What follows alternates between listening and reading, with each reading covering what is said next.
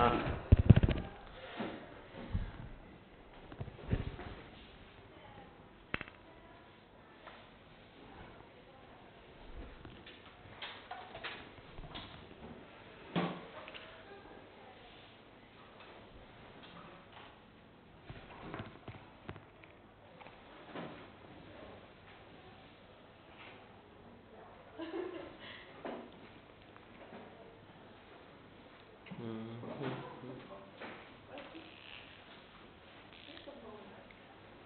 Hi.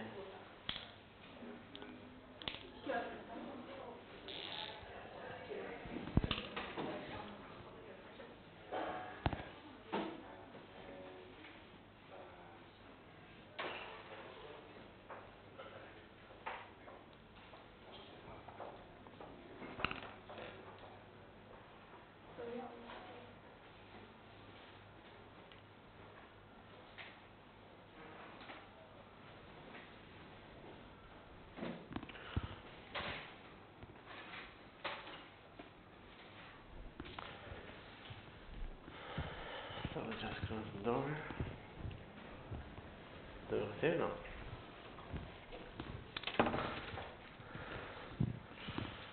Okay. So, how are you all doing? Good? Coping with LSEC students not giving up yet? It's okay, it's very hard in the beginning, but then it's get a little bit harder. But, okay. So, I'm very bad with names, so I still don't remember all your names. So, if you can, when you answer questions or ask questions, I don't want it to deter you from asking questions, but if you can just repeat your name, then it will be good. So, we'll go over the questions that you were required or recommended to do for this, and it's regarding the protein structure and function, at least the first part, what we got a chance to go over in the previous lessons. So, as you remember, probably, we discussed the alpha helix, and so what are the interactions that stabilize the alpha helix? If someone has gone over the questions?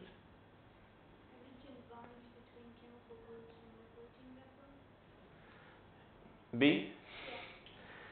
Okay, does someone think something else?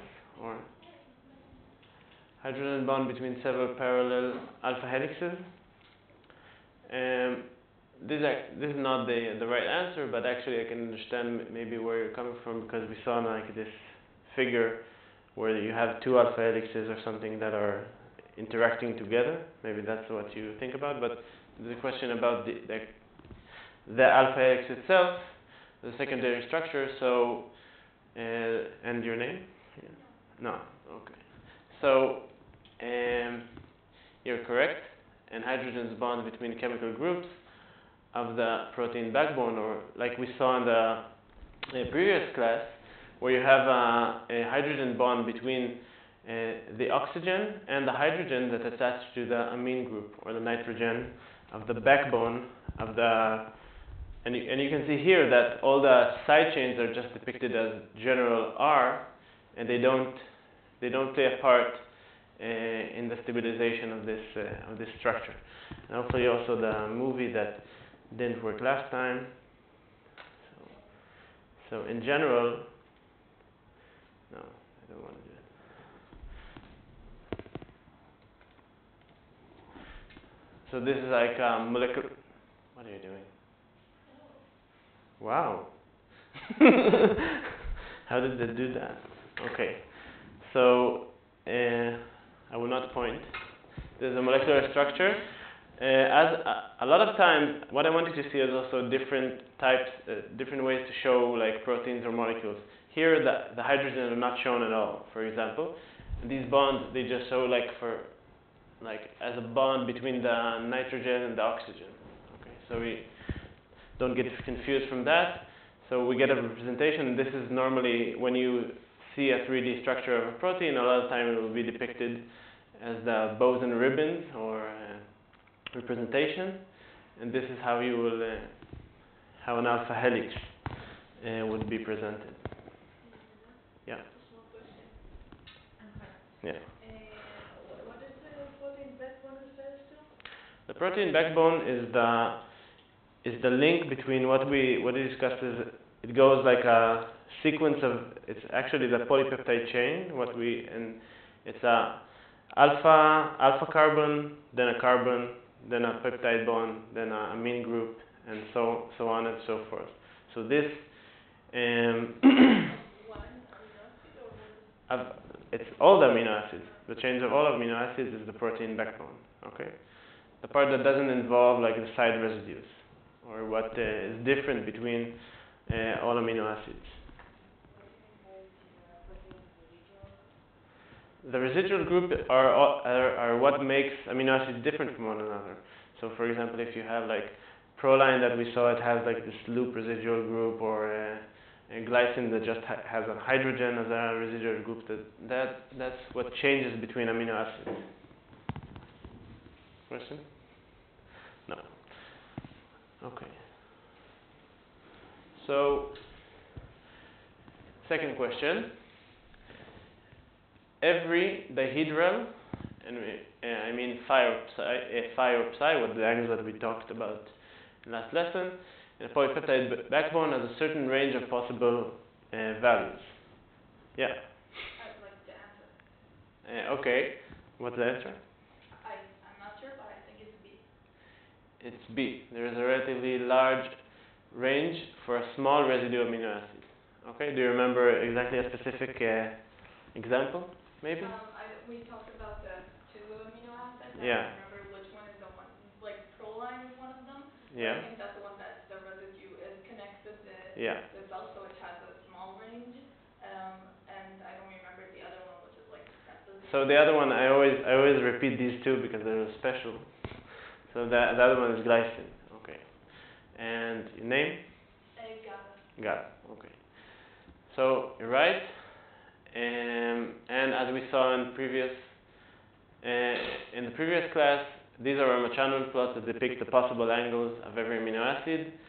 I'm not going to repeat exactly what that means, but we saw that for proline it's very restrictive.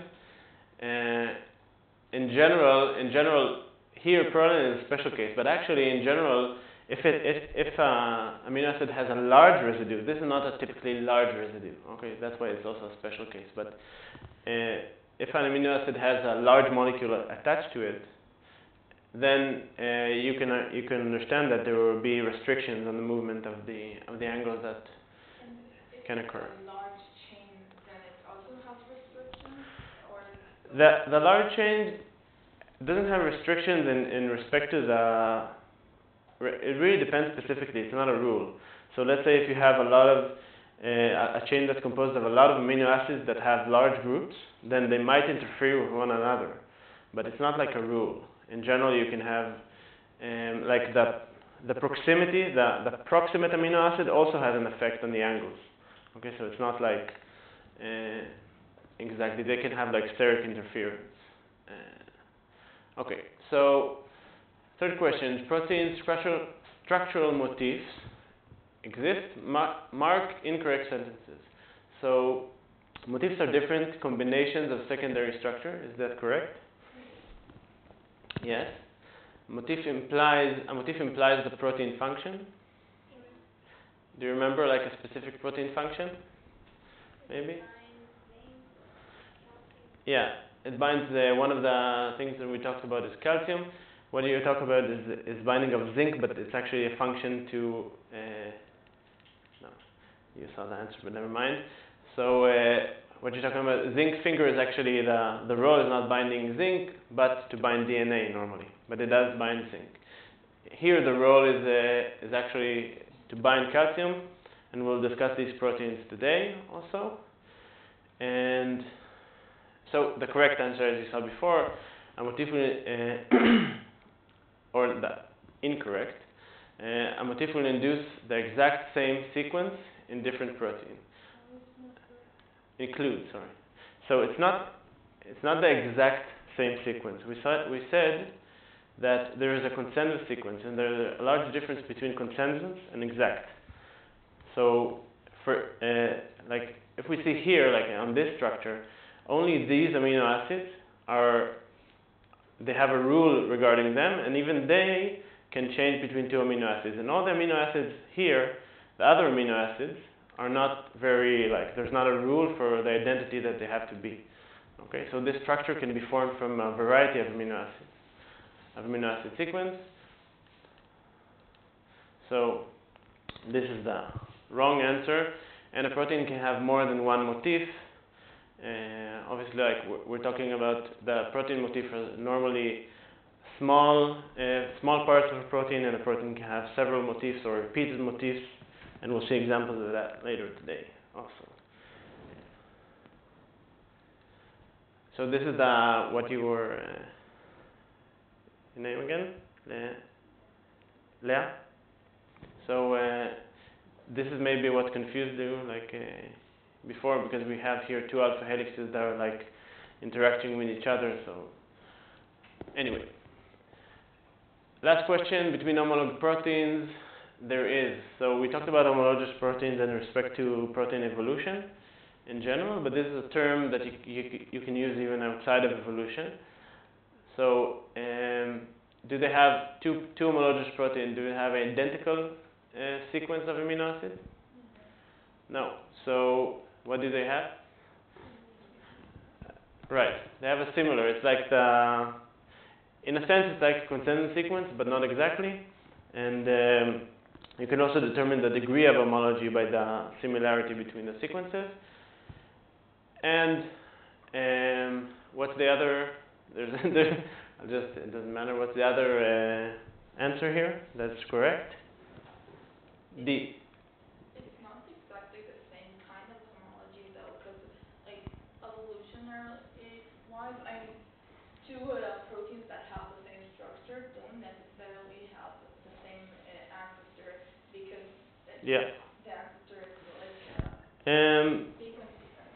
Yeah, you're right that in evolutionary terms, the identity of the sequence a lot of time implies, even the identity of the sequence a lot of time doesn't imply for necessarily proximity in evolution,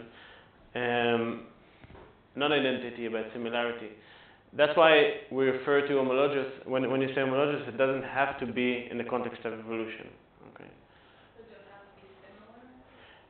So it generally means that a protein is similar to one another. A homologous protein is a protein that has similarity in structure, function, and normally the similarity in sequence and similarity in the secondary territories. Similarity in sequence will eventually be similarity in the secondary tertiary. Sometimes not. Sometimes you can have very small variations in amino acid that will dramatically change the territory structure. If there's two proteins that only behave for them, are they called homologous proteins or not? That only the sequence and not the structure? Yeah. Then I would say, well, it depends what you're asking, but in general, for what we're saying, so they're not homologous.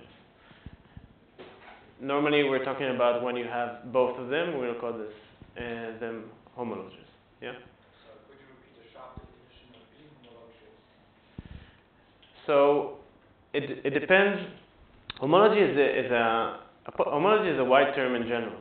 So if you're talking about evolutionary homology, then normally people just describe the sequence.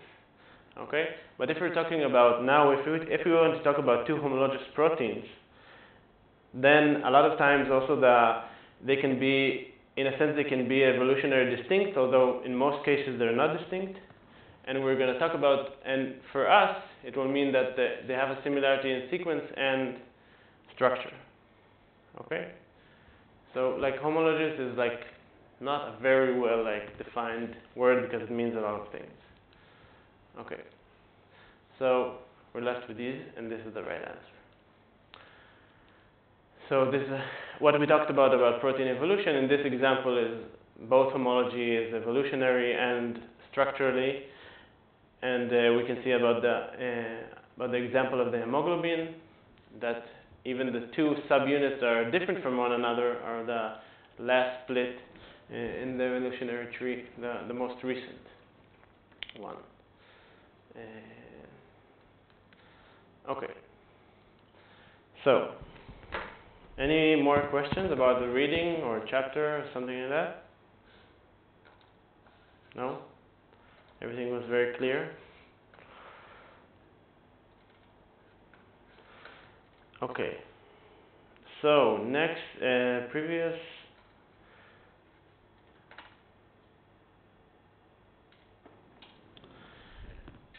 We finished the last lesson with this slide, depicting so now we're talking about how proteins, we're skipping the part about how proteins are made, and I told you that we're talking about from the moment that proteins are produced, what happens to them, in the sense of their folding, the modifications. We'll talk also about the regulation in the next chapter, and and finally the degradation of the proteins.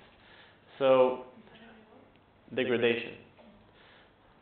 So, in vitro, or in a test tube, or in sterile lab conditions, there's a large amount or incredible amount of different conformations that any polypeptide chain or can fold into. Okay, but in general, this is like in terms of free energy or in terms of energy, for most protein they have a single conformation or a single fold that is the most energetically stable, or the one that is that has the least amount of free energy, and this state is called the native state. Okay, so this is a very, in a sense, it's very simplified because a lot of times you can have these values that are a lot larger, and as I said in the end of the previous lesson, you can have, if you introduce energy to the system, then you can jump entirely outside of the possibility of the protein to fold into its native state. But under like sterile conditions or regulated conditions, most protein will form will fold into their native state or native final folding position. And but in vivo, we don't have time to let this process can take a very long time in general for long proteins, and also you don't know how long the protein will decide to hang out around this area or stuff like that. So in general, we have a very tightly regulated and very controlled mechanism in vivo to fold proteins, and the molecules are in charge, or the proteins are in charge to fold proteins correctly and to do it also in very fast, are named chaperones. So they're a very easy name to remember because they escort the protein to its proper folding, like they escort the lady to the ball. So there are two types of chaperones. Ones we will just call chaperones normally, or molecular chaperones. These are small molecules that bind and stabilize the unfolded protein, normally just as it exits the ribosome, the thing that we didn't talk about that produces the proteins. And the second type is the chaperonin, and it will be more clear in the next example. So in general, when a protein is formed, we have the yellow things here are the molecular chaperones. And so, for example, here we say molecular chaperones consists HSP70 and its homologs. So generally proteins that look like this protein. Okay? So when I say it like that, it doesn't necessarily mean that they have an evolutionary relationship between them, although most of the time they will have. Okay, so this protein is called, these proteins, for 90% of the proteins in the body, these proteins are sufficient to catalyze and make sure that the protein is folded in the proper way, and this process also requires ATP. Okay, so it's an energy demanding process. And for the rest of the proteins, it has a very unique and interesting mechanism in which the molecular chaperones escort the protein to a protein that is called, to a class of proteins that are called chaperonins. This is an example of one chaperonin, it doesn't really matter. And in general, these chaperonins are actually like a huge vessel or container, and they actually look like that. And they actually create like a sterile environment or an ideal environment for the protein to fold and not interact with other proteins around it. Okay, so they facilitate, after binding of ATP, actually the structure is like undergoes very drastic conformational changes, and after after the protein is folded, then this whole complex is released and the protein is properly folded. So these proteins, for example, they're called HSP, heat shock protein. Do you have any, which means a lot of times a protein is named after where it was first discovered or identified. So these proteins were discovered after scientists took cells, heated them up a little bit, not too much, not to kill them, and then they saw that there is right after the heating of the cells, after the heat shock, they saw an incredible elevation of the amount of these proteins. So can you imagine why does a cell need so much of these proteins after heat shock? Yeah.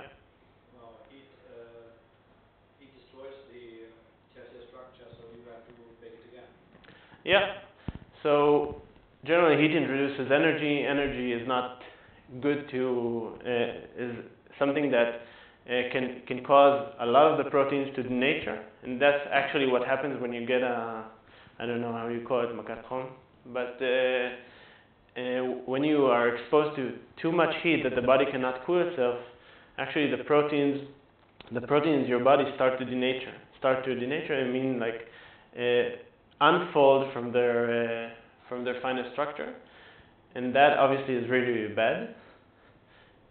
So these proteins are actually highly expressed in order for the cell to refold the proteins properly.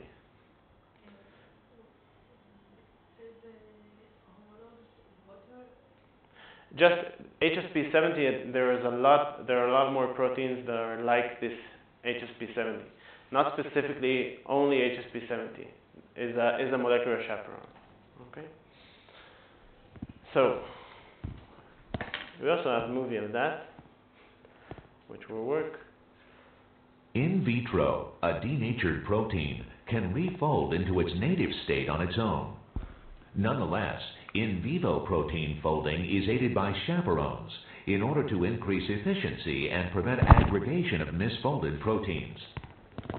Molecular chaperones, such as HSP70, assume an open form when bound to ATP. In this form, the chaperones bind nascent polypeptide chains as they're synthesized on ribosomes. The bound ATP is hydrolyzed to ADP. ADP exchange with a new ATP molecule causes the chaperones to switch to a closed conformation, releasing the target protein. A second class of chaperones, the chaperonins, is required to help a small proportion of proteins fold properly. A partially folded or misfolded protein is inserted into the cavity of the chaperonin, where it can fold into its native conformation. ATP binding causes the chaperonin to expand and release the protein properly folded. So this is obviously very simplified, right? But there's a lot of recognition elements in this process. It's very complex in general. Yeah. Are the chaperones folding themselves? I don't know. Actually, I think that most of the time, because chaperones they're not huge molecules, so a lot of times, like proteins or peptides that are short, they don't require like additional help with folding. But I don't know. Okay, so like I said before, and this is another way to show it. there are a lot of ways for a protein to change conformation until it reaches its native state, and a lot of time it has like also relatively stable conformations on the way to its native state. And actually, so when a protein decides, or not, a protein under a certain condition exits this like energy value, how would you say, and does not fold anymore into its original or native state, normally it's very, very bad. Okay? And what I mean bad is that all these neurodegenerative diseases in general are, or not neurodegenerative in this case, are have an involvement of misfolded proteins. Okay? The most typical example is of the beta amyloid. In general, you can understand from the name beta amyloid that there is here it's like about tau, but it doesn't really matter. In general, what happens is that the misfolding of the beta amyloid causes creation of beta sheets. Okay, and these beta sheets, and also very small, so the protein actually looks more or less like this, and it has like two beta sheets or something like that. And then these beta sheets interact with other beta sheets, with other small molecules or small amyloid beta molecules, and because the two beta sheets are very similar to one another, and you will see like also one of that similar proteins that have similar conformation and you put them in large amounts tend to aggregate with one another and tend to form interactions with one another. So it's not clear yet if this mechanism or this aggregation is good or bad for Alzheimer. In general, it's like an open question or debatable or debated question. If these plaques, or you could call them senile plaques, that are formed from aggregation of amyloid beta protein, if it's like a defense mechanism of the body, or it's something that causes the disease in general. Okay, so yeah. In the slide that shows the folding, This? So basically there are different ways to get to the native state? Yeah. A protein can get to a native state, but it can get to it in different ways. Yeah. So the most stable way, the most stable conformation is the native state. But in general, there's a lot of ways to get there. Yeah, that's exactly what this figure is about. So in general, we talk about what happens to the protein once it left the ribosome and it folds, in order for it to get to the conformation that it needs to be active or to do its role in the cell. But in general, there are a lot of other modifications or changes that protein can undergo in the cell, and almost every protein in the cell undergoes chemical modification after it's produced. And these modifications can either be on both ends of the protein, the C-terminal, like we say, and the N-terminal, the N group or the amine group or the carboxyl group, or it can be on the internal residues of the amino acids. Okay? On purpose, I show you like I'm showing you different ways to write amino acids, because a lot of times you see in articles like AA or stuff like that. So this means amino acid, and the residue is, like I explained before, is the side chain of the amino acid. These modifications determine a lot of what this protein, what will be the role of this protein later, and also the stability of the protein and the cellular location of the protein. So the most common modification that proteins undergo is N-terminal acetylation, or adding of acetyl group, which is this group here. It happens in one end of the protein, and one observation is that proteins that are not going through this modification are rapidly degraded. So actually, I read a little bit about it, and there's no clear clue of why the proteins that are not acetylated are going through rapid degradation. and what is the logic, you can say, behind it, although it's not a biological thing to say, like the logic of the system. But in general, it's what happens to a lot of one of the most common modifications that a protein can endure. Other types of modifications that can happen on the residues of the protein are glycosylation, like linking of saccharides or polysaccharides to a protein. Acetylation we discussed about, but this is like acetylysine, so it's an addition of acetyl group to the lysine side chain. Phosphorylation is very, very common. A lot of time for activation proteins that are phosphorylated, or if they're enzymes, a lot of times they're activated because of phosphorylation. Hydroxylation, methylation, and carboxylation. These are like the main. You don't have to really remember this by heart. It's just an example in general. Are these additions to the residues or to one of the side chains? Like These are specifically additions to the residues. Okay, so also it's like not all amino acids will have, all residue will have all modifications. Okay, so there are certain modifications that are more common for certain residues because of the chemical properties of the atoms inside the residue. So what I'm actually showing you is that you have a lot of amino acids that can undergo these modifications. So how many, and how can I say that this is like serine if it's not serine anymore, right? It has the side chain of serine, but it has a phosphate that's added to it, or lysine has another acetyl group added to it. So it's actually, what this causes is that we have actually 20 amino acids in general, but after the protein is made, because of these modifications, we can actually have like hundreds of possibilities of different amino acids in general. Okay? So, yeah, biology is complex. Another type of modification is post-processing, meaning that after the protein is made, it can be cleaved, or some segments can be removed by a different protein. And these processes are very common in digestion, coagulation, like of blood, and programmed cell death. We're not going to get into that at all. So now we come to the last step of the protein life, is protein degradation. Protein degradation is obviously very important because if you have the amount of the proteins that you have in the body and the activity of the proteins that you have in a cell is obviously determined by the amount of protein that you have. So it's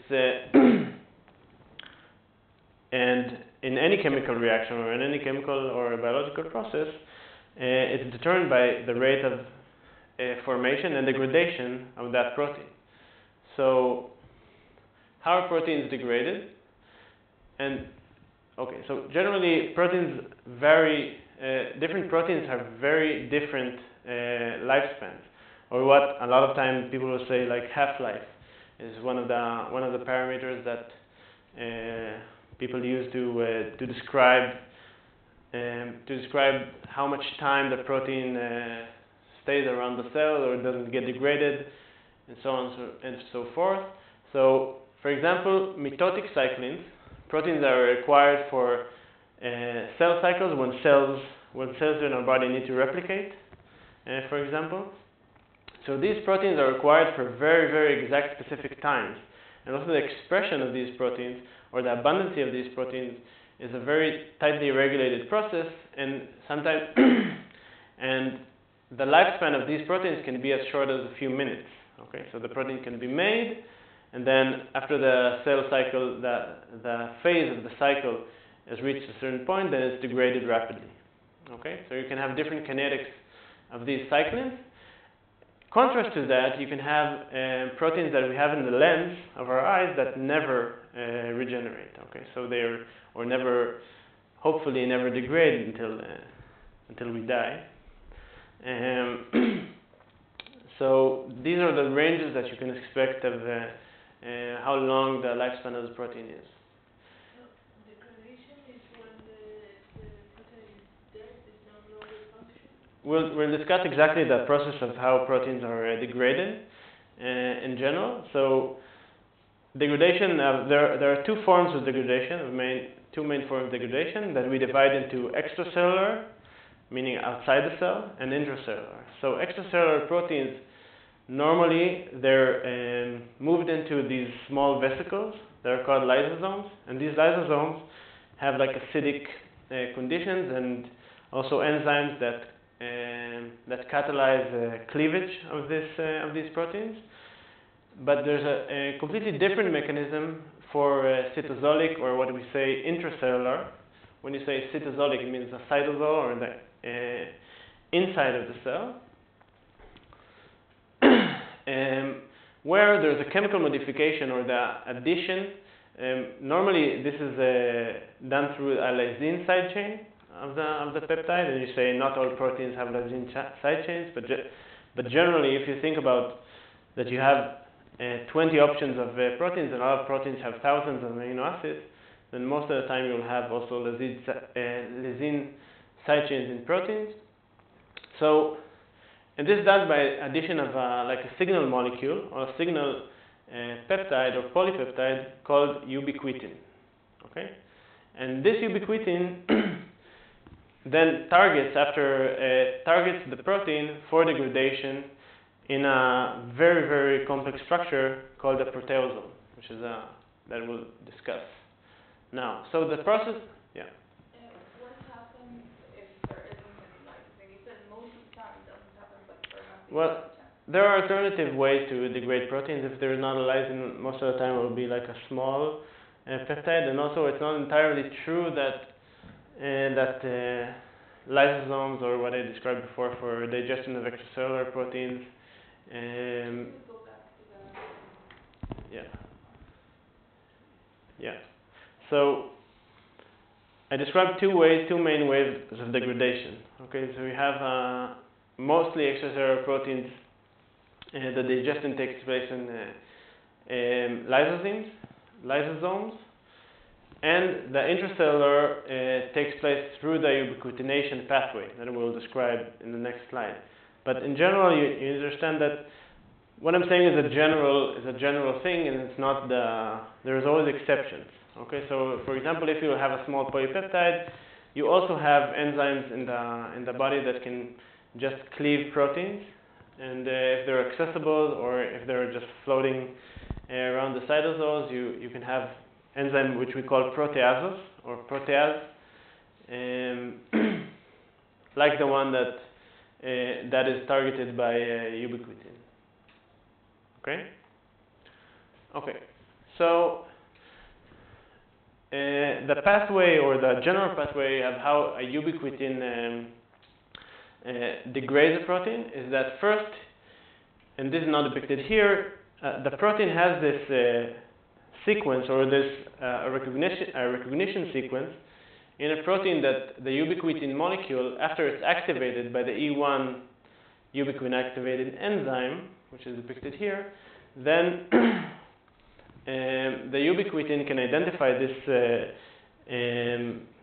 motif or this sequence inside the protein, and it can target it and thus tag this protein. So the process is generally, first the ubiquitin needs to be activated, then the ubiquitin conjugating enzyme E2 is carrying the activated ubiquitin to meet that protein that needs to be degraded, and these two proteins, actually the meeting between them, or the conjugation between the ubiquitin and the protein that needs to be degraded, is done with the E3 or ubiquitin ligase. And this actually, there are a lot of ubiquitin ligases in the human body. So in general, in cells, it ranges from 500 different types to 3,000 different types of ubiquitin ligases. Each one of them knows how to identify a specific type of protein. Okay, and thus the specificity of recognition of the protein is done through this E3 ubiquitin ligase. And so, I'm not sure I understand. The ubiquitin attaches to the protein, and then there are some other enzymes that So that's the last process. That's the last step of the three-step. So all the first three steps happen within the ubiquitin molecule? The first one, the first two steps are happening inside the ubiquitin module becomes activated, then it becomes conjugated to a second type of enzyme. I will soon show you a movie that shows it like in a better way. So there are other enzymes that join the process through all Yeah, the stages? there are three enzymes that join this process besides the ubiquitin molecule. But the ubiquitin, so this process has repeated itself a large number of times, and when you have a ubiquitin chain, then this protein is targeted to a very special protein that's called a proteasome that actually like totally destroys the protein that is marked with the ubiquitin. So it can be recycled later by the cell. This process got the Nobel Prize. The discovery of this process got the Nobel Prize to these three people: for Aaron Ciechanover, if you ever heard, Avram Hershko, and Irving Rose. And they got the Nobel Prize in Chemistry in 2004 for the discovery of ubiquitin-mediated protein degradation. Okay, so this is the main process of degradation in the cell. And hopefully, actually this movie shows... So the little pink... So this movie starts from when the ubiquitin, from before the after the ubiquitin has been activated. So you only see the little pink protein is ubiquitin. You don't see the E1. The yellow protein here is ataxin 1. For ubiquitin to... So what they're showing here actually is that this is the ubiquitin already activated by E1, and this is the protein that needs to get degraded. Okay, and this is the E2 enzyme that we talked about before. Carrying two proteins, it needs a carrier. It's called the ubiquitin carrier enzyme. Once our ataxin has done its function and it's ready to be degraded, another enzyme will come called the ligase, the ubiquitin ligase. It comes and attached to it. And the ligase... So you see, this is actually the recognition, like the ubiquitin ligase or E3 that we talked about before is in charge of recognizing the protein. That's why you have so many types of these ubiquitin ligases in the cell to identify a lot of types of proteins. Will interact with the carrier and take the ubiquitin from the carrier back to our protein. And now it can put more and more ubiquitin molecules. The protein will have to have multiple ubiquitin molecules to be degraded. And now, once it's flagged, the proteasome recognizes it, ready for degradation. The proteasome has a cap. The cap opens, the protein unwinds and enters the business end of this proteasome, the catalytic core that chops this protein into little pieces.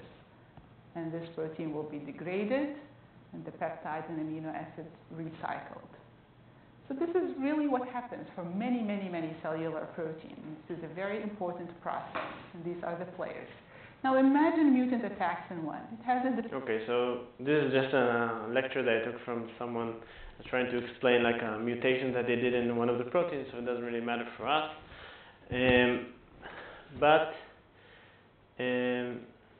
So in general, this is the main process of degradation of proteins. So do you have like any concerns about this process? Like or any questions? Like what something is not sitting right? Or you have any questions that, yeah? You said that in cellular, the lysosome aren't degrading the protein, but Yeah. you said it was with the lysosome inside. Well, lysosomes are a lot of time present inside the cells, but they're actually they enter the cell through a mechanism of it's like the cell is pinching off pieces of its membrane from the extracellular part, and then it's getting inside the cell, and there are enzymes that are pumped in, or the pH also is changed in order to degrade the proteins. Okay, but in general, this is a process to facilitate and we're not getting into that so much. No, but what you need to ask me is what's the decision, and why is the protein degraded in general? Like, why don't all proteins get degraded all the time? Okay, so the answer to that is a very good question, and the answer is that these recognition sequences that the E3 proteins knows how to recognize are normally not exposed in the protein, and only after they're covered by a second type of protein or by all sorts of other cellular interferences.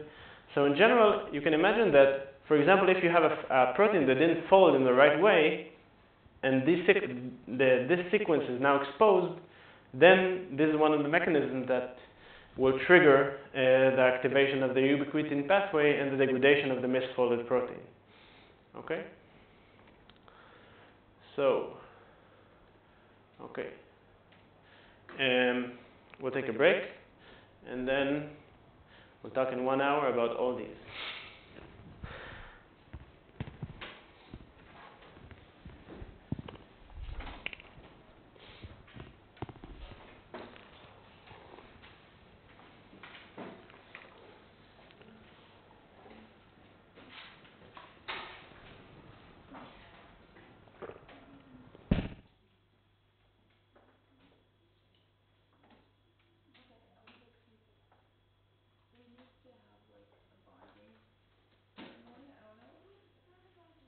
Oh, goody.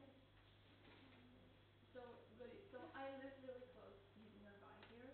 So I was just thinking that on Thursdays we start studying pretty late, and I don't study till the such. I don't know if anybody else has. So what time is it? 12 to... Oh, so that's good. So I don't think we're gonna party all night. I just didn't want us to study like at 8 in the morning the day afterwards. So I was just thinking like come to my place. Um, you don't need to bring anything. I'll just bring some wine or something. But I live really When? on Wednesday. I live really close to here. Just eat before. I don't know. We'll schedule around 9. We'll just talk about it on the WhatsApp. So and then we'll have some bonding. Yeah. Let's go see. Yeah, let's see. Yeah. Too late? I don't know. 8, 9. Since we're studying late on Thursday, I thought it would be kind of late. Cause I don't know. I hate Tuesday ones because we studied on 8 at Wednesday. So and tonight I can't. So I just said do it on Wednesday. Yay! Good. So I'll give you all the details on WhatsApp. So what's the plan? Board games? I was thinking talking, but if you want to bring the board game, that's cool. Okay, talking in the car. We can go over this lecture, which might be also some people might need to. But no, we won't make it a study group. We can decrypt the Dr. Ross exercise. What's the question? Okay, that could The be answer we the can figure out by starter, but ourselves. hopefully we'll do some more fun stuff. I'm doing something. What? And I'm going to do something. Okay, cool. So just I was just thinking like eat before, and then I can Okay, bring so we're partial stuff. But okay, it'll be fun. My roommate had a birthday yesterday, so me and the other roommate bought him tons of candy, and he didn't eat any of it. So I think we'll still have a lot of candy. That's good.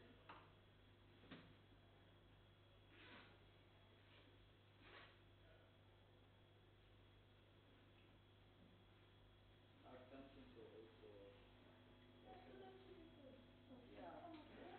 yeah. Just come with all my weapons and That would be hilarious. Do yeah, that. What are you like, gamer and stuff? what? It, I'm like, fencing. What? Fencing. Really? Yeah. Hannah is also doing it. Yeah, Hannah also. Yeah, no. That is even cooler. yeah, that's like super rare. So yeah, bring your fencing stuff. That would be funny. I have grains and implements, Yeah. It'll be fun. I try. I did keyboard of the aim for a lot of years to try to play piano. Yeah, I Then I also aim, realized but that I have no talent, so. yeah, I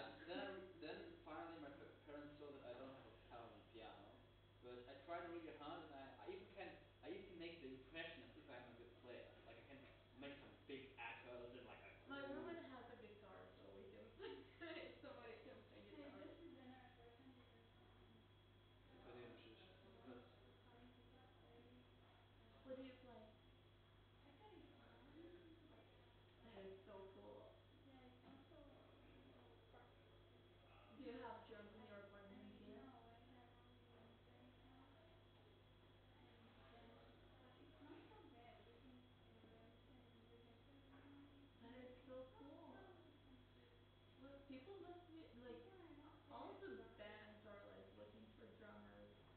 I don't know. Okay, that sounds funny in this case.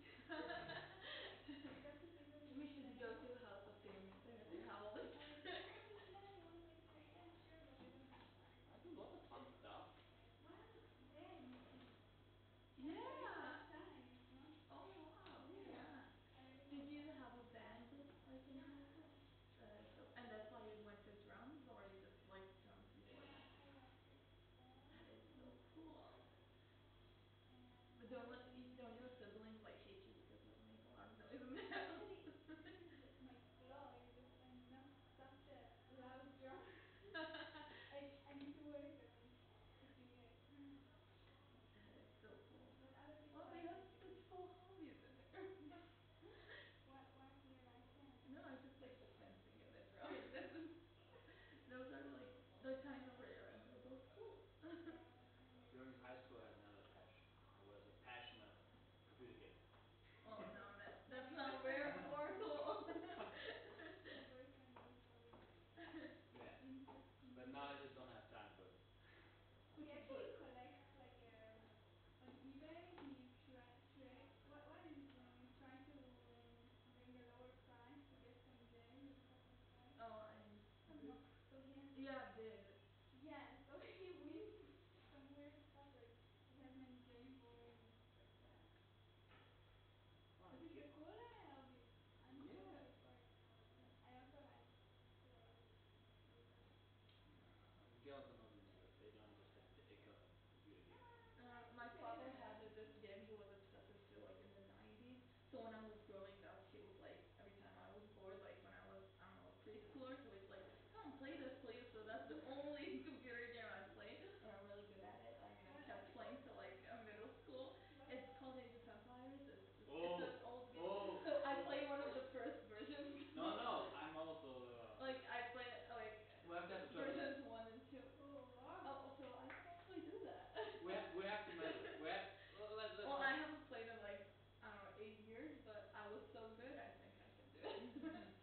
Awesome. I'm looking forward to that. Yeah. Next year. We take it I on. don't know what We that take it on a looks big like. screen. We take it Yeah. on the big I mean, screen. I'm pro nerdy stuff most of the time. This is Come on, gonna be Age of like Empires is over the my most. It's the most epic Well, game if ever you make created. a game easy and then you can play second, I really like it. My Age of Empires is like. I totally understand your father. I have to meet your father. Oh yeah, he's a mathematician. He likes computer games. He's Yes. the perfect nerd. Yeah, like your Well, father. He has a really good taste for games. That's the game. oh yeah, but like I think that's pretty much the last computer game he ever played. Like my brother plays After this. Warcraft too, Yeah. and somewhat like Lord of something, Lord of Magic, Lord of Magic, that name of the game. Warcraft is a decent. Yeah, that's classic. I don't know. When I was like in elementary school, I moved to playing Sims, and that became my Okay. game until I was like, Okay, that's okay, girl stuff. That's uninstall, girl stuff. uninstall, uninstall. Okay, Yeah. that's girl Yeah, stuff. yeah. Yeah, because like then I realized I'm a girl after my father got his boy. No, it's good. I mean, my father really doesn't know gender, so like I think it made a very feminist environment. Because he was just like, well, boy, girl, you can do all the stuff you want. Yeah, also at least when I was young and stuff like that, I was in a school that people straight had percussion that I really hated and I was just it started with girls but then all the girls left and I was only left with all the boys and then I went to my parents I was like I don't know if I want to continue, it's only boys and they told me, wow, you should go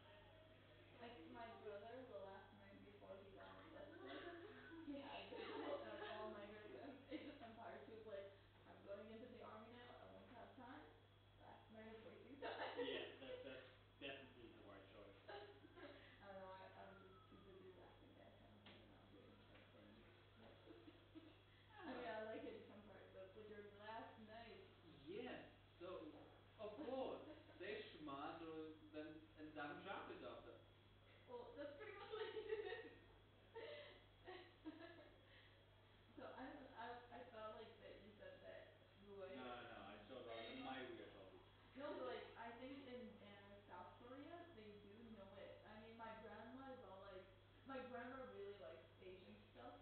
I think she has this like internal wish, what eternal and inner wish that she would have been born in Japan or something. So she gets really obsessed about this stuff. So she studied a little Japanese. My grandparents visited China like 3 times, which was like expensive trips. I mean, they're like, we start our pension. Let's just go to China every year or something. So they really like it, and like my grandma, her best hobby is finding Jewish traces in Asia. So she told us all about this really large group of South Korean people who like studying Kabbalah. So I was like, maybe it comes to China too. But it's okay. I think it's great too. And I'm Jewish. Sorry. It's really cool. But girls usually don't like it. No, that's not true because Usually, no, statistically. they may like it. Just there's like all these chauvinistic laws against teaching girls Kabbalah because like we just don't do it because they're like somebody in the 12th century said that girls shouldn't study Kabbalah, so let's just still do it. Yeah, in general, teaching same against them, like it really depends on the Bible. It's just, I would say, there are like certain books which are like boys' books, and there are certain books which are girls' books. And actually, No, statistically, I just have experience with that.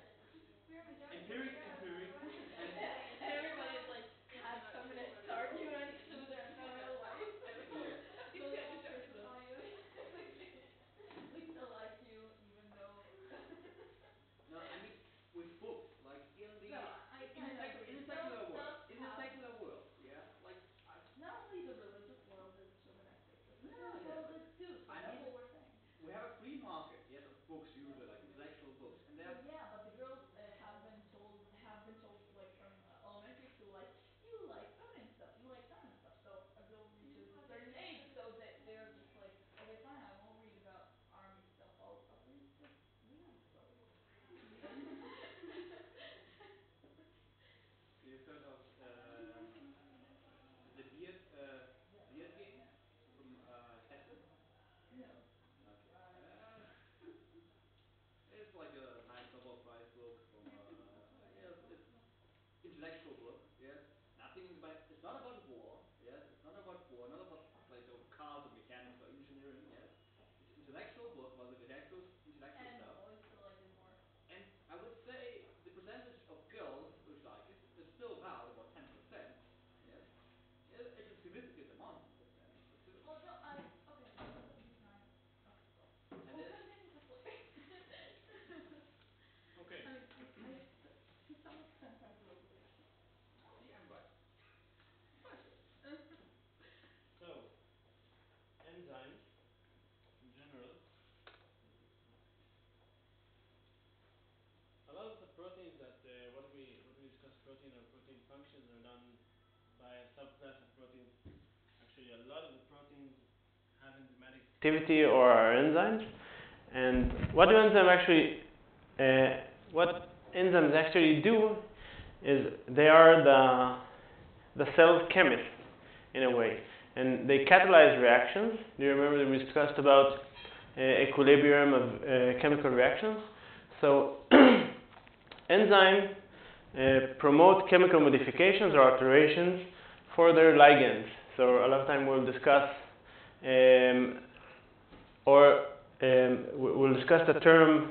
Sometimes you will hear ligand, sometimes you will hear a substrate. So in general, we always say that an enzyme has a enzyme and a ligand, or several ligands, or a substrate. Or sometimes we'll call a cofactor. You'll see it can get pretty complex, but in general, don't get confused. But this is actually what normally enzymes do. And they actually, once you have an enzyme, if you have a certain reaction that needs to take place, and this specific reaction, because the delta G, or the delta of the energy, is negative, then it will happen, you can say, like spontaneously. But the rate of reaction is significantly increased because of the introduction of an enzyme that will catalyze or lower the energy barrier that it takes to initiate to initiate this reaction. So in most reactions, although you have a lower energy in the products from the reactants, it still has a barrier, or like a hill of energy that needs to be crossed in order to transit from this stage to this stage. And what the enzymes do is actually lower this activation energy or transition energy. So enzymes have immense catalytic power, meaning that enzymatic reactions can be, I think in the order of magnitude of like 10 to the 6 or something like that, like more, they can catalyze the reaction, the speed of chemical reactions by great numbers, and they also have a high degree of specificity, meaning that they're very picky about the substrate or the chemical reaction that they facilitate or they catalyze. So the amino acid side chains of are actually what determines what the enzyme will do, or the chemical properties of the enzyme, and we'll see it better shortly. In general, we would like to say that an enzyme has several like domains or several regions, and one of the important regions for an enzyme in general is the catalytic site, where the actual substrate, bind and the catalysis happens, and the other region is a recognition site, where the substrate can be recognized by the enzyme. Sometimes it happens in the same location, sometimes it doesn't happen in the same location in the enzyme. So we'll take an example of just one type of enzyme. Our enzyme is what's called protein kinase A. In general, any kinase, when you hear that a protein is a kinase, in general, SE in the end of the protein name means that it's an enzyme in general. And a kinase is an enzyme that knows how to phosphorylate proteins, meaning that it will tag a protein, or it will transfer a phosphate group to the target protein or peptide. So specifically, this enzyme, protein kinase A, like I said, add a phosphate group to a certain amino acid, and obviously different types of kinases will recognize different types of peptides or different types, and facilitate different types of phosphorylations to different types of amino acid groups. Okay, so talked about that. So in general, you can see here that there's a representation of the space-filling enzyme in general, and also you have like a kind of a ribbon representation of the substrate inside. So let's just make it let's order it so it will be clear. In general, the red is the peptide that we will want to add a phosphate group to. This green thing that is inside the pocket of the enzyme is actually ATP, okay, which the phosphate group will move from the ATP to the target peptide. And in general, this structure has two basic conformations, or two states where it is present. So in general, it can have a closed conformation, where it's active, and an open conformation where the substrates are released or bound in this conformation. So actually, upon binding, the conformation, the protein undergoes what we call substrate-induced fit, and the conformation is changed from the open conformation to a closed conformation. It's like a lid, okay, that's closing under the substrate. So I'll just give you one example of how this actually happens, how this catalysis actually happens. How can an enzyme speed up a chemical reaction that is slow otherwise? So in general, now we're looking inside the pocket that I showed you before here, and we're looking into the molecular level of what actually happens in the chemical bonds that are broken and attached. So we have here the ATP, and all these, what you see is what you see here, all the circles are belonging to the actual enzyme, to the pKa, and the blue here is the target protein which we want to phosphorylate. Okay, so all these side groups you see, like lysine 72 or asparagine 184. The purple is just marked as a phosphate group. It's part of the ATP. Okay, so initially you have ATP has 3 phosphates because it's an adenosine triphosphate. So this is the alpha phosphate, beta phosphate, and gamma phosphate. And the gamma phosphate normally is the one with the highest energy, and that's what moves. That's a phosphate that will be detached from the ATP to form ADP and move to the target protein. So you can see that the numbers actually depict like which amino acid this is from the N-terminal. Okay, so in general, let's say the 72nd amino acid from the N-terminal is a lysine, and the 184 amino acid is this amino acid, and the 166 is this amino acid. One of the first thing that you can see here is that that these amino acids are actually very far from one another along the backbone, but because of the specific folding, they come into very close proximity from another. So the fact that 2 amino acids are like close to one another in respect to the protein backbone doesn't mean that they will be close to one another in space. Like, no, opposite. The fact that amino acids are far from each other, if we were talking about the linearized protein, doesn't mean that in the folding state they will not be very close to one another. Okay? So the exact position of all these amino acids is critical in order to facilitate this reaction. And in addition, we have magnesium ions, where a lot of time we will term as cofactors, that these magnesium ions are also bound to our protein kinase or to our enzyme. And what they actually do here in the intermediate state, what we can see is that these magnesium ions are actually, because they have a positive charge, they're actually pulling the electrons from the oxygen. They're not really like covalently, it's not a covalent link, but it's kind of a interaction. Is that part of the enzyme or They're defined parts of the enzyme in general. They're like cofactors of the enzyme. We can't say that they're not protein because they're ions, but there are molecules that aid the enzyme in what it does. So in general, again, you don't need to understand the details of the chemical reaction. Also, we didn't discuss about how covalent bonds are formed, but in general, you can get an intuition to the fact that you know that oxygen is like very electronegative. It really likes the electrons around it.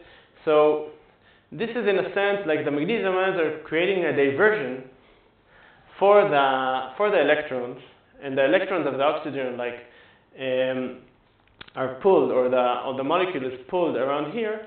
Thus, the oxygen, the oxygen here, the electrons of the oxygen can do what we call an attack on the phosphate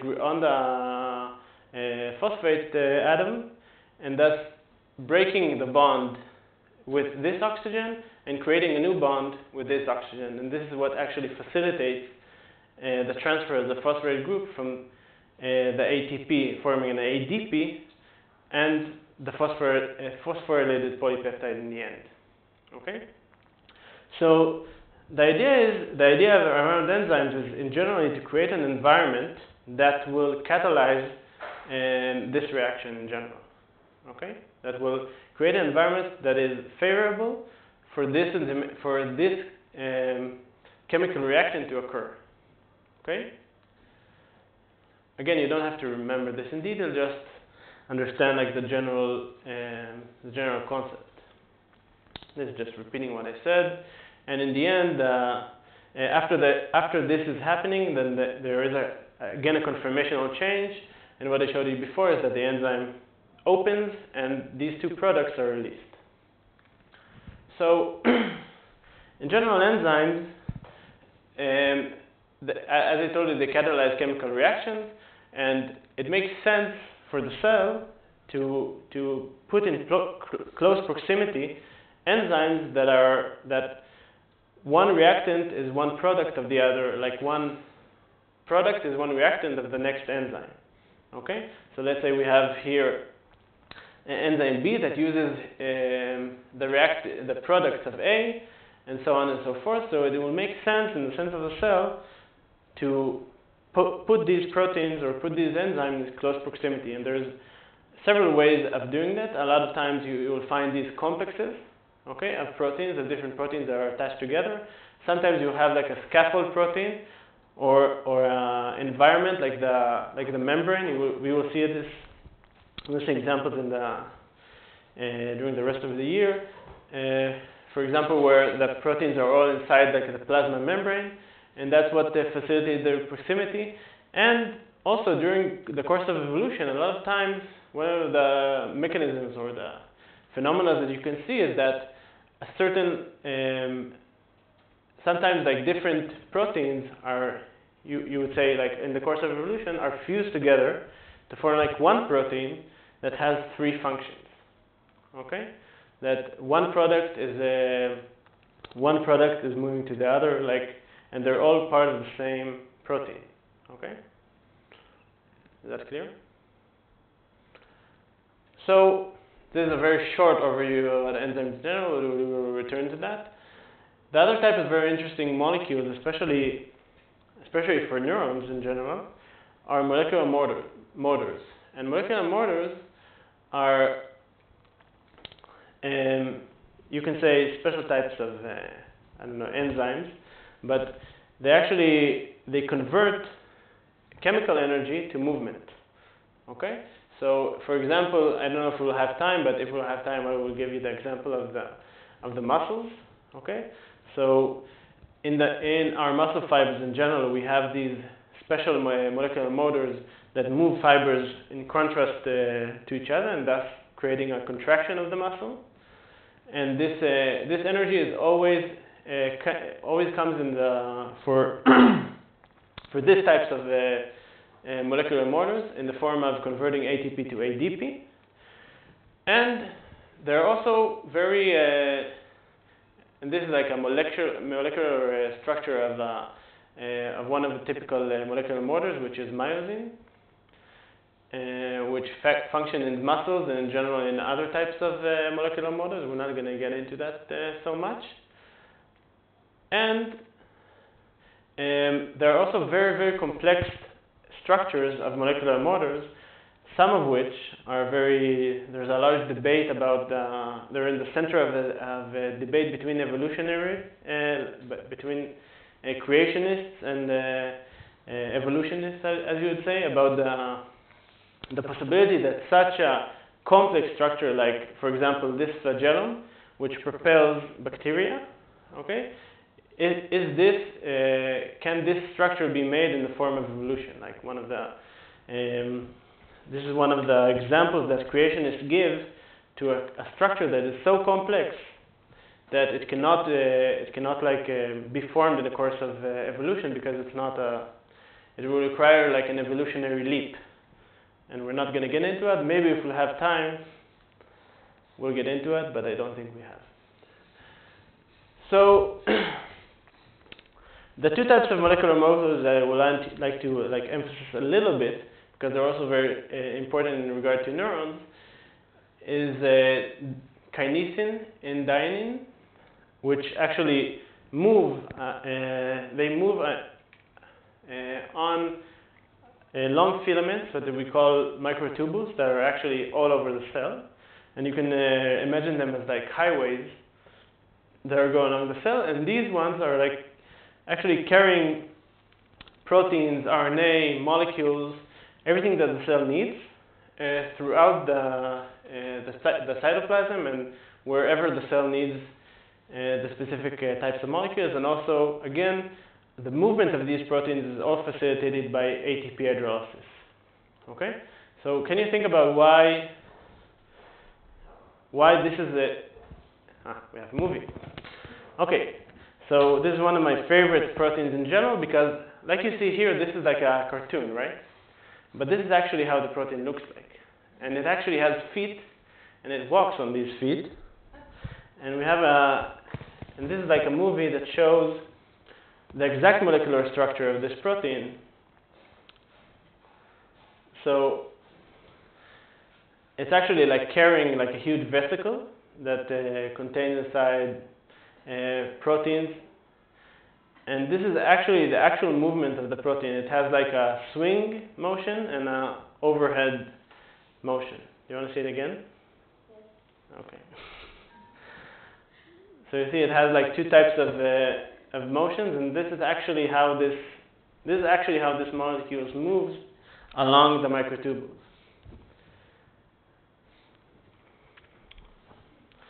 So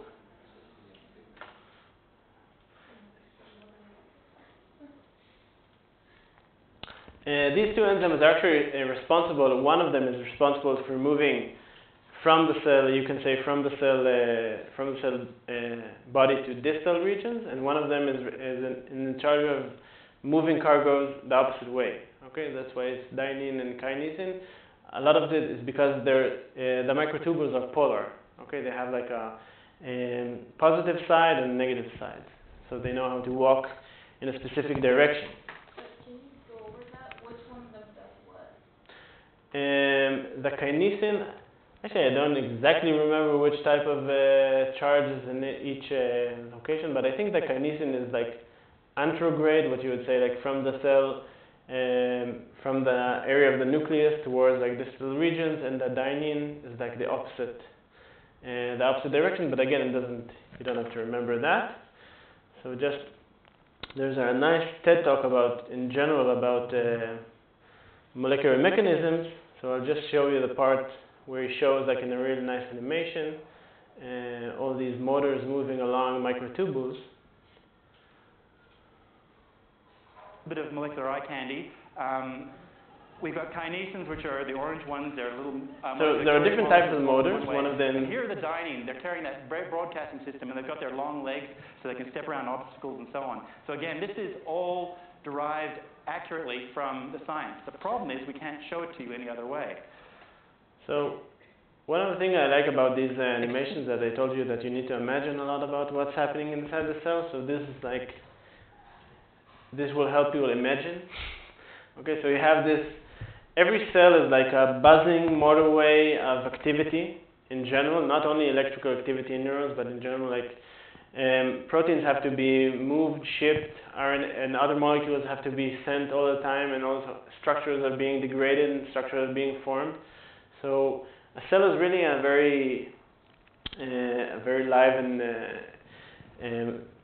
live environment, yeah, like a vivid environment.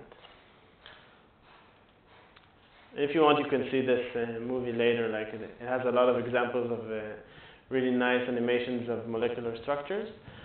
So I actually wanted this to appear after. So imagine that you didn't see this. And why especially are molecular motors important for neurons? Can you think? Right. Neurons have a very unique feature to them, and that is that they are very what we like to term polar cells, meaning that they have huge difference, like huge distances of the actual cell. So the distance between so I just put here because normally you'll see like this drawing of a neuron, which is really not a good representative because everything here, like here is depicted like the cell body or around the soma is like the largest component of the cell, and you have an axon and you have small dendrites and everything is like compact. But this is like a real life reconstruction of a neuron, of a layer 5 pyramidal neuron in this example. And what you can see here, it's a little bit hard to see, but in the red you have actually the axon of the cell, and in black or blue or whatever color it is, then you have the dendritic tree.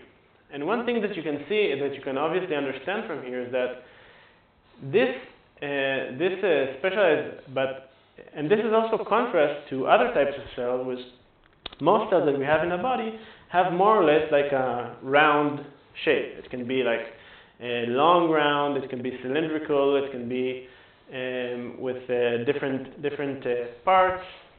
But in general, actually none of the cells in the body even comes close to the length of the actual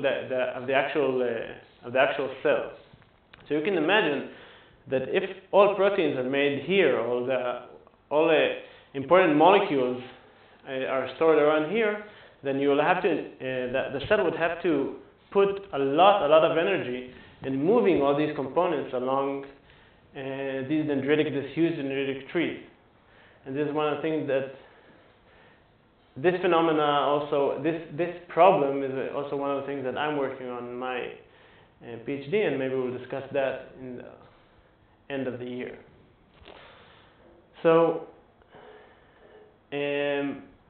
just going on briefly on mechanism for regulating protein function. So, one of the things I told you is that like phosphorylation acts as sort of a switch. A lot of time you have an enzyme that is not active or not active, not so active, and then once it's phosphorylated, then it becomes active. So this is one of the ways to induce activity or to modulate activity of the enzymes or the proteins that you have inside the cell. And another mechanism. So we'll discuss a little bit about like molecular switches, like phosphorylation, the switch from on to off. And another mechanism is conformational change. So this conformational change, what it actually enables the protein is to alter its, how would I describe it? To alter its affinity to different substrates as a function of binding of certain materials to it. Okay, so it will be more clear. In next example, one of the most important proteins in general for learning and synaptic plasticity is a calmodulin protein, which is not this one, but it's similar to this one. It's called COMK2A. But all calmodulin proteins have the ability to bind calcium. If you remember, we have this helix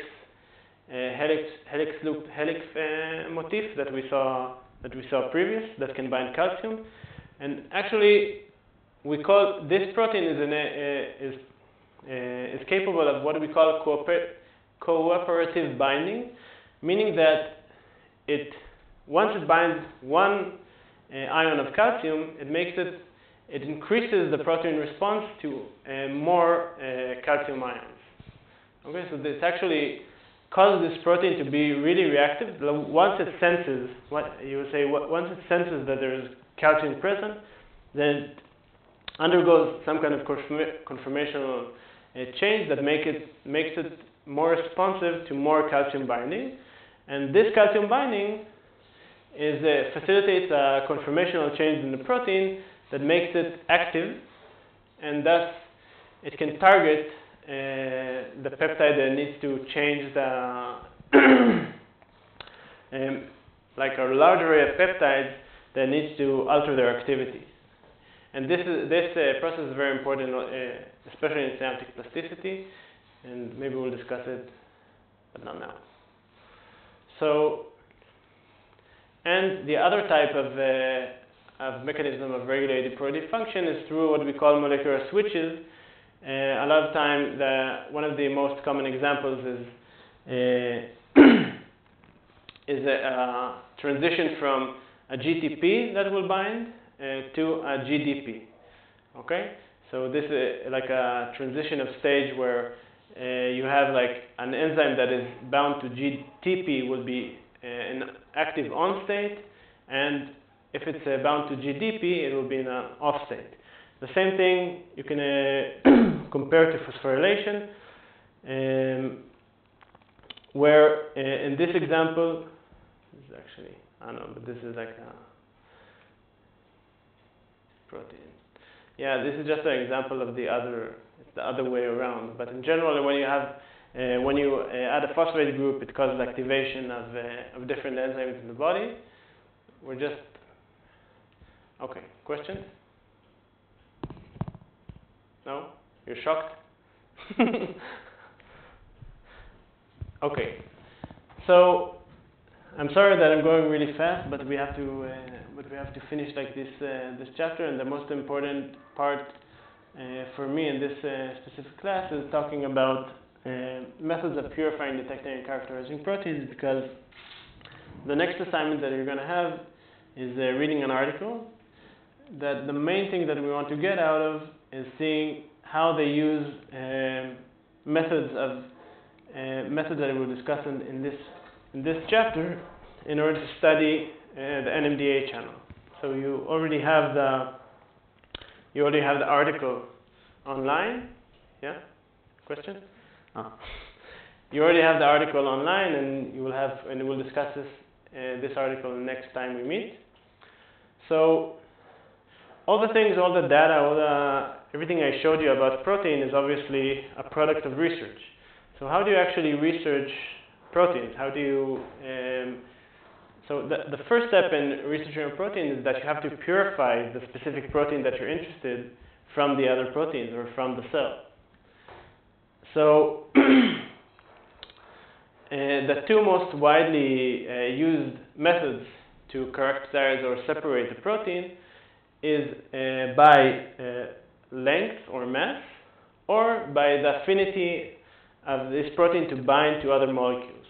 So and we'll describe the two methods now. So the first method is just simple centrifugation, in which if you let's say we take a cell, we grind the cell, okay, and we release all the proteins that are inside the cell, and now we want to separate, and now we want to take just the proteins of the cell, and we don't want to take what we call the heavy parts of the cell, so the membranes and the nucleus and all these components and organelles that you have inside the cell are a lot heavier than proteins in general. So the first thing that we're going to do is just centrifuge this mass, and thus the heavy things will, because of the centrifugal force, the heavy components will sink or precipitate, and we can take the supernatant or material that didn't precipitate for further cleaning up. So this is like one of the most robust stages where you need to purify a protein, is that you need to separate. In the beginning, we want to separate like the proteins from the other molecules that you have there in the cell. A second type of centrifugal separation process is applying some kind of density gradient. So different molecules in the cell have different density. Yeah? Are these methods for just taking out the protein or taking out a specific protein? So this is not specific enough. Also, this and the next one that I'm going to describe is not specific enough to take. Yeah, that's to separate the proteins from the other materials that you have there. So in general, proteins have like a typical, you would say, have a typical not only solubility in water or mass, but they also have a specific density. So the first step of centrifugation normally will be like a normal centrifugation in an aqueous solution, where you'll just get rid of all the heavy stuff. And the next type of centrifugation that a lot of times will be used is the density-based separation, meaning that you want to take particles of a specific density. For example, proteins in general have a specific range of densities, and other molecules like phospholipids or other molecules that we learned about have different different densities. So this density gradient is just formed from mixing sucrose with water. And you know that what happens when you take like a lot of sugar and you mix it with water, you get something that is viscous, right? Like honey or something like that, but it's not. So when you have and if you form this gradient on this tube, then you actually can, and you apply a lot of force. I mean, like, normally these centrifugations require like the force of like 200,000 G. This actually causes separation, a separation of the materials that we have inside our vial to different densities, and then we can take just the density of the proteins. Okay? So up until now, we didn't see like a method to really separate inside the protein group. And one of the most common methods to separate between our proteins after we purified our proteins is to run them through what we will call like a polyacrylamide gel. So when you think about a gel in general, and that's true for almost all gels, what you see molecularly is that these gels are actually like a sponge or like a net, a very intricate and very dense net of proteins. A lot of times, also that's why you use also gelatin in cooking, or agar like we use in the lab, because it's protein that has very long fibers, and these fibers form like tangles, and these tangles together form like a gel. What we see as a gel is molecularly, you can imagine like a very dense net. Okay?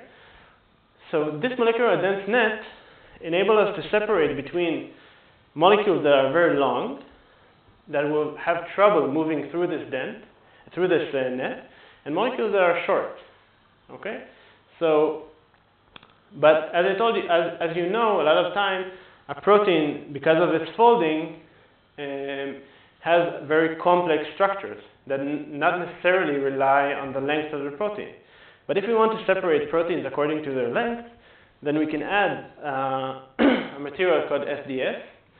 And this material, this is like a molecular representation. What it does is it actually linearizes, it stabilizes the primary structure of the protein.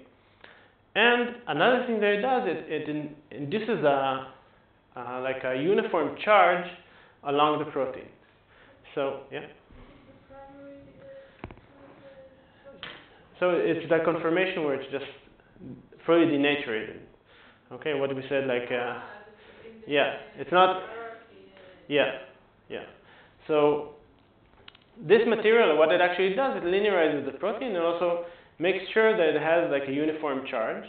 And this charge is what's gonna help us when we later want to run this array of proteins through the gel and differentiate them according to size.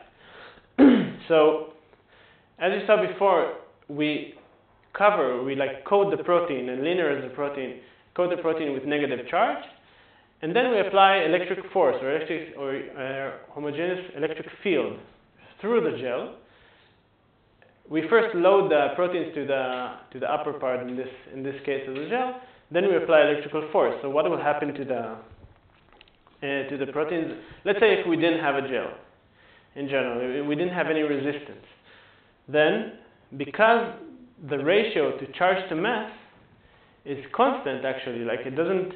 I don't know if you studied this requires a little bit of physics, but in general, if the ratio of mass to charge is constant, then an object will move through a uniform electric field in a constant speed. Okay? So it won't matter if it's small or large. If the ratio of charge to mass is constant, then it will just move in the same speed. But if we do this in the presence of a gel, then although the same forces are induced on all the molecules, the frictional force or how do you call it? I can't say the hardness. The difficulty of the protein, of a large protein to migrate along this gel will slow down its movement, and then we will just get a separation with size. Okay, so this is one of the ways to separate proteins by size. Okay. If you make their charge negative, like won't the length, maybe this is just wrong physics, but like won't the length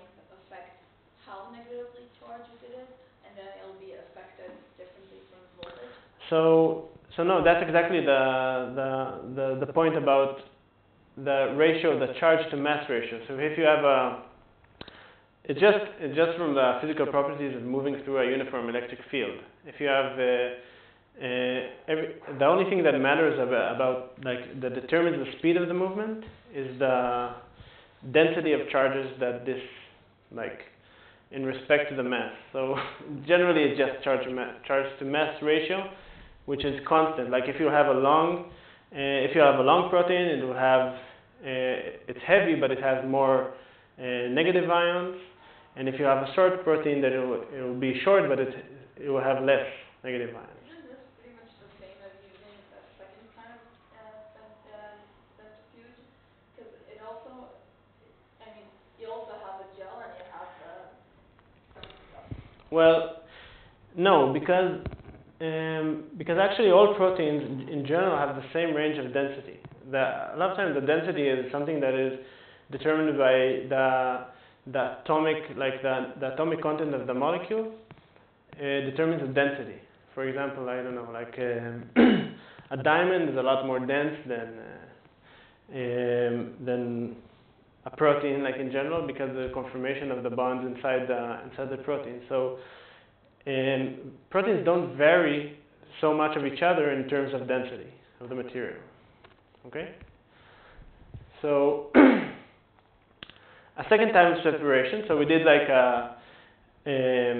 I showed you like one type of separation, but a second type of separation can also be done before the gel using intrinsic properties of the charge of the cell, not the cell, the charge of the protein. Okay, so this is an example of a two-dimensional gel electrophoresis, in which first we load the protein mixture into a gel that has a gradient of different pHs. Okay, and what does it actually? And then we'll apply electrical force. Here it's not depicted, but in general you will also have like an electrical force. And in general, you can imagine that every protein has a different charge. Okay, has a different combination of negative and positive charges, and under different pH or different acidities, we know that acidity is just the concentration of protons, okay, in general that we have, or hydrogen ions. So under different pH or different acidities, protein will have a different charge. Each protein will have a different charge. So in this example, I didn't see this.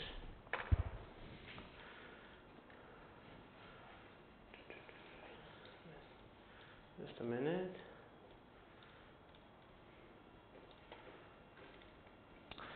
So let's take under like this, just a basic like backbone of amino acid, but it doesn't really. It's just an example that if this molecule is under its isoelectric point, there will be charged positively.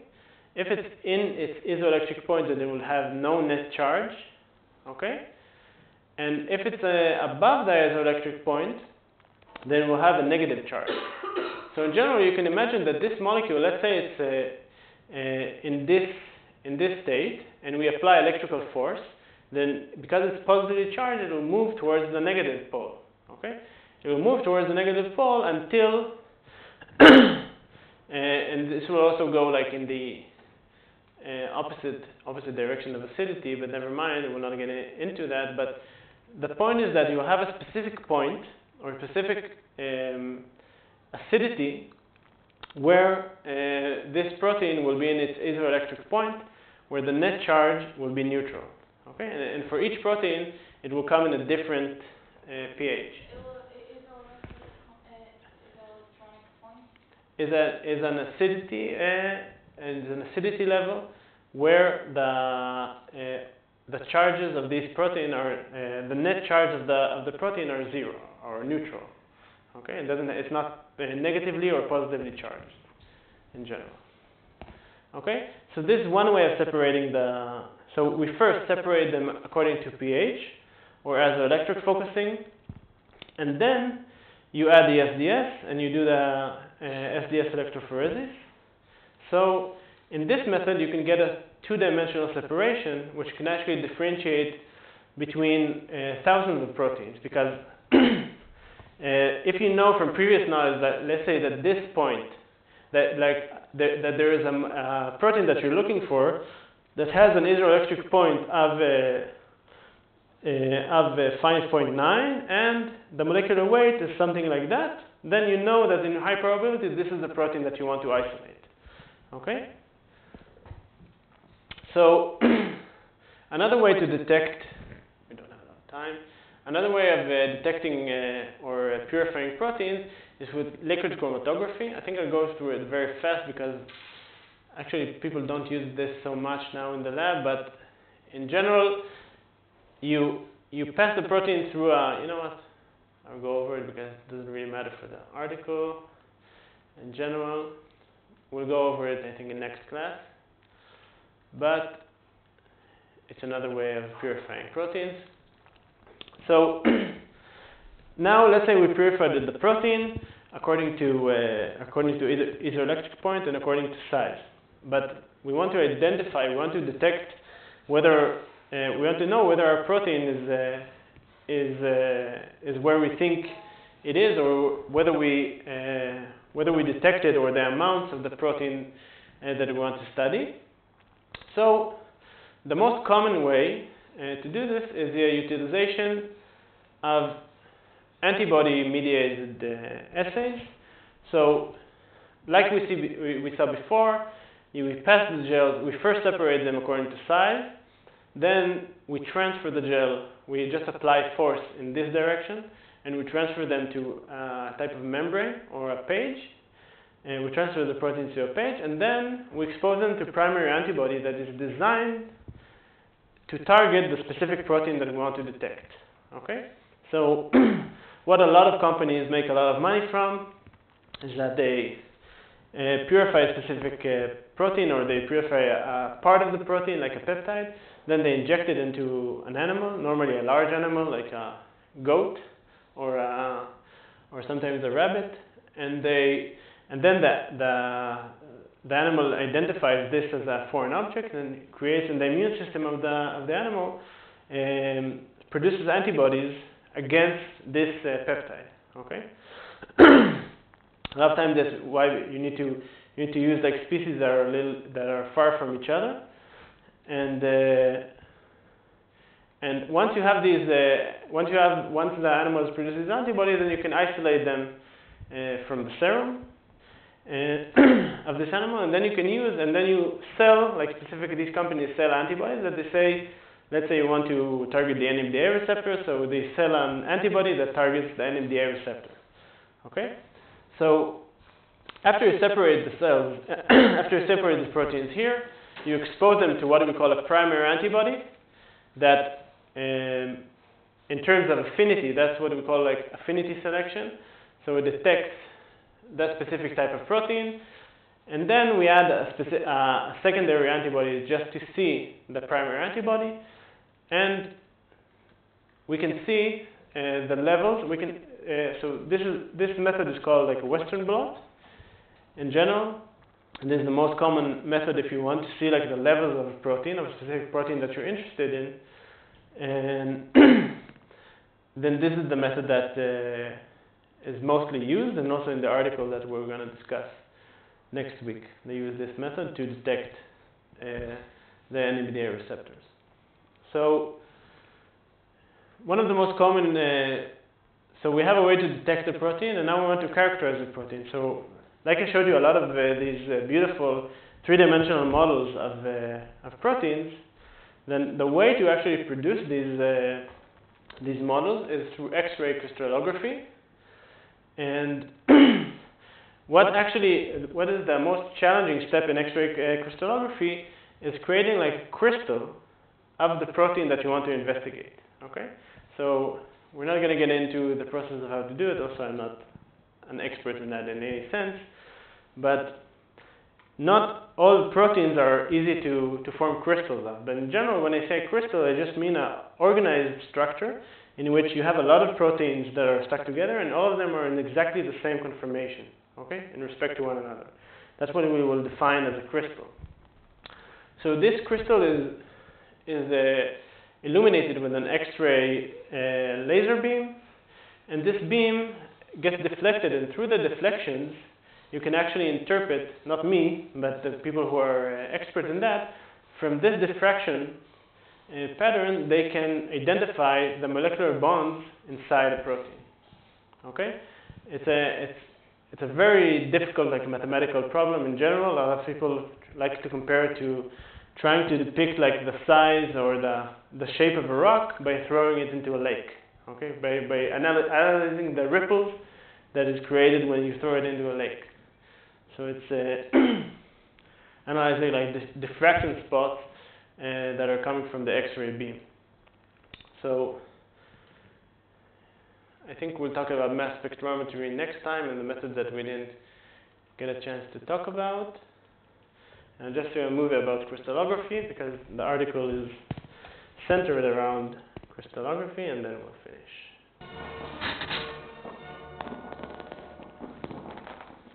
Why water boils at 100 degrees and methane at minus 161. Why blood is red and grass is green. Why diamond is hard and wax soft. Why glaciers flow and iron gets hard when you hammer it. The answers to all these problems have come from structural analysis.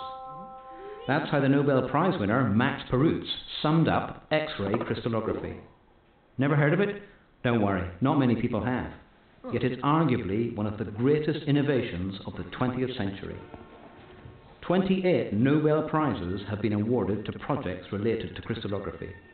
And the very first of those I'm just saying that one of the Nobel Prizes, the recent Nobel Prize, is Ada Yonath, that she actually earned the Nobel Prize for crystallography of the ribosome, and she did it in a very special technique, like, that was never used before that.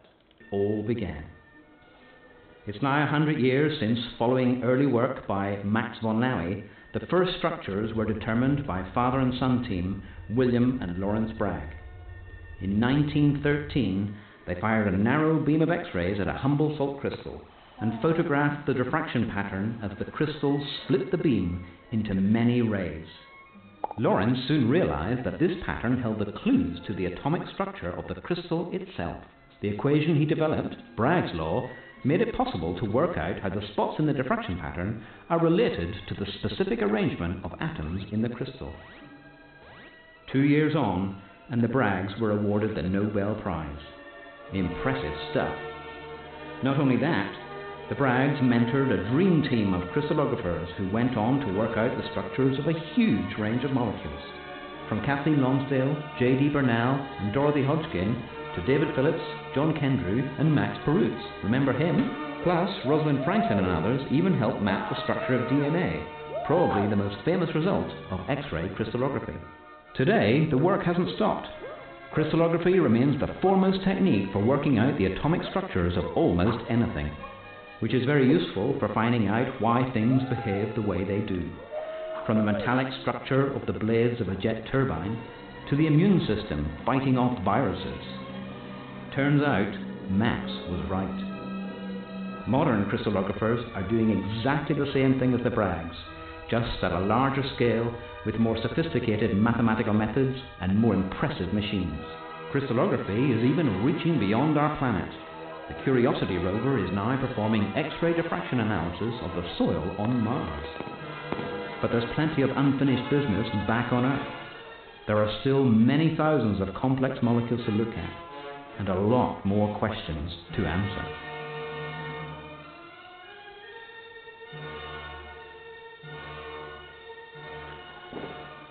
Okay, so this was just a movie that was done for 100 years of crystallography, and so the article that you need to read for next time is not a simple article. It will be a lot of it you will not understand probably, but it will be a good exercise to try to, like, construct the story from the bits and pieces that you do understand. Okay, it's like it has a lot of, like, high terms that are regarding, like, crystallography and all sorts of terms, but in general, it will be, I hope it will be a good exercise for you for reading something that is very far from what you will do or normally do. Okay? Questions? No? Yes? Neither? Okay. Next time. You will also have questions, so.